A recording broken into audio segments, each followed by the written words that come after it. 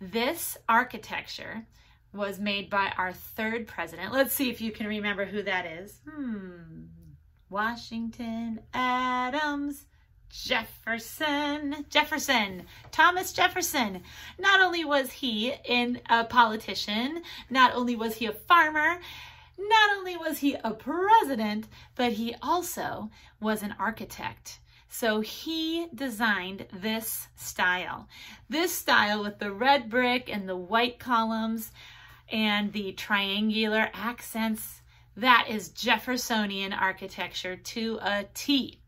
Now, this is going to be the inspiration for the project that we started last year but never finished. I was just sorting through our folders from last year. I still had them full of art projects, and guess what I found?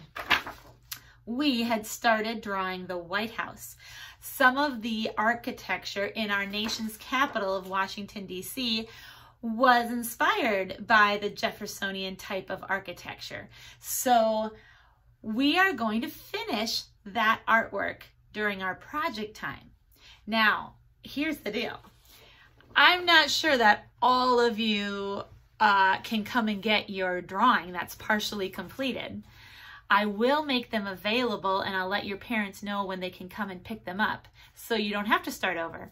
But I'm gonna record an extra video for anyone who wants to draw a new one, or anyone who can't come and get theirs, or anyone who's new to Parnassus. I will help you draw from the beginning of the project, and then we will do the painting where everyone still needs to do that. So, but this is the art history video, so enough about the project. Okay, I want to show you two other pieces of architecture that are similar to Jefferson's Monticello. Let's take a look.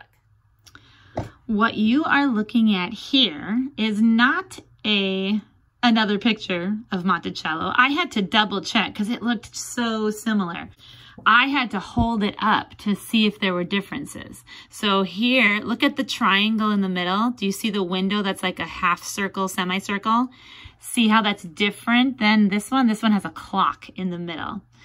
But otherwise it looks so similar to Monticello. And here's why.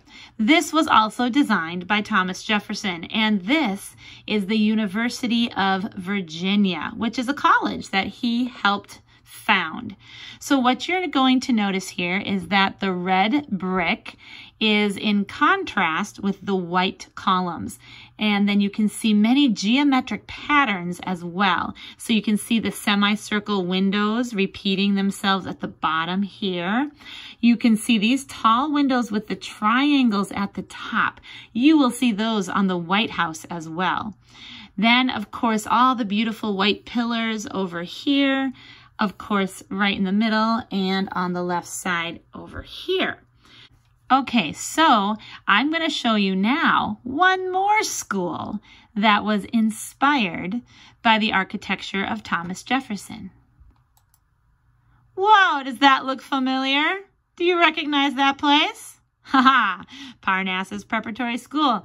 Yes, indeed, our architecture was inspired by the Jeffersonian style, and you'll notice the red brick, the white pillars, and the repeating geometric shapes in the windows. So I thought it would be interesting if we also were inspired and used the idea of architecture to encourage us in our next project. So I will show you real quick. This will be the final product that we'll be working on, and this, of course, is the White House. Now, you'll see that it's missing the red brick. Doesn't have the red brick. But I wanted you to see the pillars, the triangles, the windows with the geometric shapes over the top. And those things are the same that we saw in our other buildings.